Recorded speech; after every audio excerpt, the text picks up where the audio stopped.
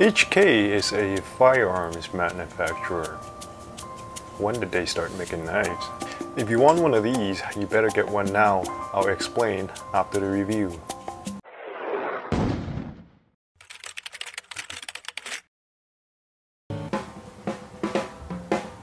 Or you're a stainless steel type of guy. I know I am. The overall length of the blade is about 14.5 inches. The blade itself is 9 3/4 inches long. You're losing about an inch to the finger choil.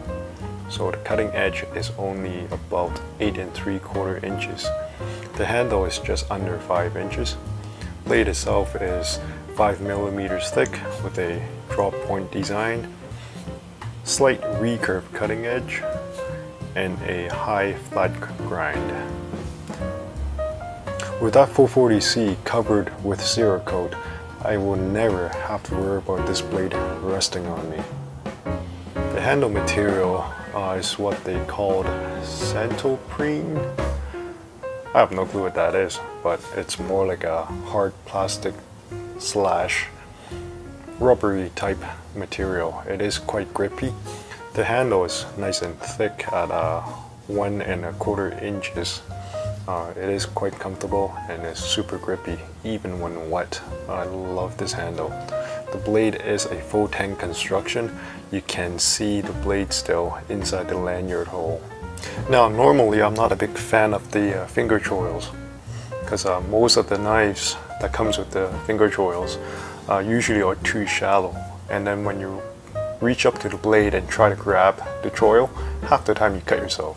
This is a finger choil done right. It's nice and deep, and there's no chances of your fingers sliding forward into the blade. Perfect for carving. With that 8 3/4 of cutting edge, it makes batoning wood a whole lot easier with that much real estate. Much better than a 6-inch blade or under a 5-inch blade. This blade will become my backpacking blade. I will probably take this out on my short hiking trips as well. I mean, if the situation calls for it and I need to cut through light vegetation, this blade is perfect for it. This blade weighed 11 ounces. I mean, compared to its high carbon counterparts, this thing is a featherweight. High carbon blades of this size usually weighs double and easily up to a pound. Now onto the sheath. This thing looks cheap. It's a nylon with a plastic sleeve. It almost feels like it's a generic sheath made in China. It does come with a strap and button that holds down the handle. I prefer this over noisy Falco that over time it does wear out and tear off. There's absolutely no latching points and no drain holes. Now the plastic inside does have 2 holes in it that have a soft point, but the water will still have to get through that fabric if it does need to drain, and I'm not too sure if it will drain all that quickly. But with that coated 440C, I'm not too worried about rust. I'm just more worried about carrying extra weight if this thing fills up with water. The plus side of this sheath is that it's extremely light.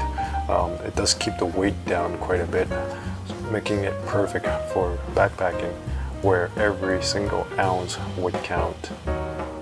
Benchmade was collaborating with HK to have a huge HK blade lineup, but sadly, the HK line has been discontinued.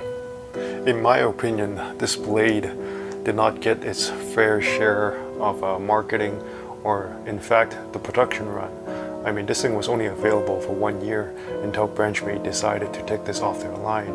It never really had time to grow in the knife community, and a lot of people still don't know about this knife. It's really disappointing and sad that Benchmade discontinued their HK line, and especially they no longer make this blade.